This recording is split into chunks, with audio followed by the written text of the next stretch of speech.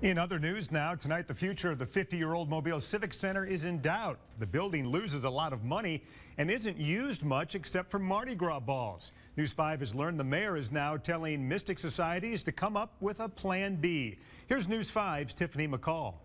Booths and decorations are going up inside the Mobile Civic Center for the Mobile International Fest this week. The Civic Center is our home. Bobby Bain is the director. The rent for this year is $31,500. That does not include the services of almost $50,000. While she says the Civic Center is the ideal venue for her event, she admits the building needs renovating. But I think that if we had some TLC, that the building could be used for many of the functions for the city. A not-so-busy Civic Center is costing the city money. It costs us about $2 million loss a year.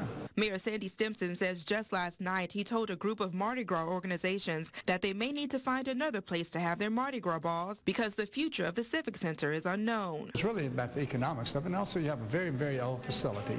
You have a facility that's not ADA compliant, and to get it ADA compliant could cost as much as $15 million, and then you still have an old facility. Patty Giordano is a member of a Mystic Society that uses the Civic Center for their Mardi Gras balls every year. It would be better for all the organizations if the Civic Center could remodel it and keep us there. She feels more should have been done to keep the building updated. What they have to do or should have done was keep maintaining it for all of these past years. There's a lot of activities that are held there, not just balls. So it's going to affect a lot of people. And Mayor Sandy Stimpson says while he did tell the Mardi Gras organizations to look at finding a different venue for the future, he tells me at this point in time there is not an active plan to tear it down or to renovate the building. Live in the newsroom, Tiffany McCall, News 5.